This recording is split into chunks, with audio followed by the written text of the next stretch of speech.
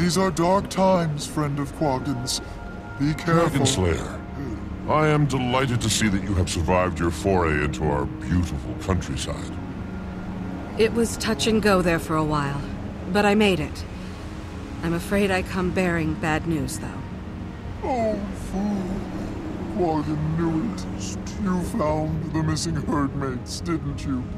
Oh, boo!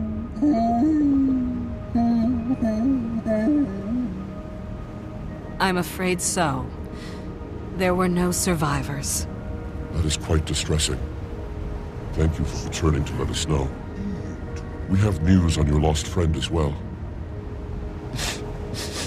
It's bad news, too. The Svanir are looking for him. They tortured this farmer to find out where he went. The Svanir who hurt you, what did they say? Oh, the sorcerer was mean. He wanted to know if Quaggan had seen a tall Norn, bald like Quaggan.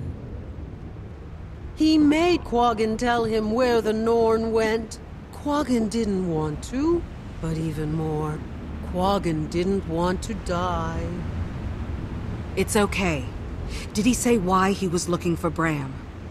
Yes, many times. He was angry because he thinks the Norn wore a disguise and tricked the Svanir out of an elixir recipe. A disguise? And tricked them? Oh no. I'll have to send Timy's sample by courier. I need to find Bram. He was headed to a cave in the southwest. You might be able to follow the Svanir tracks.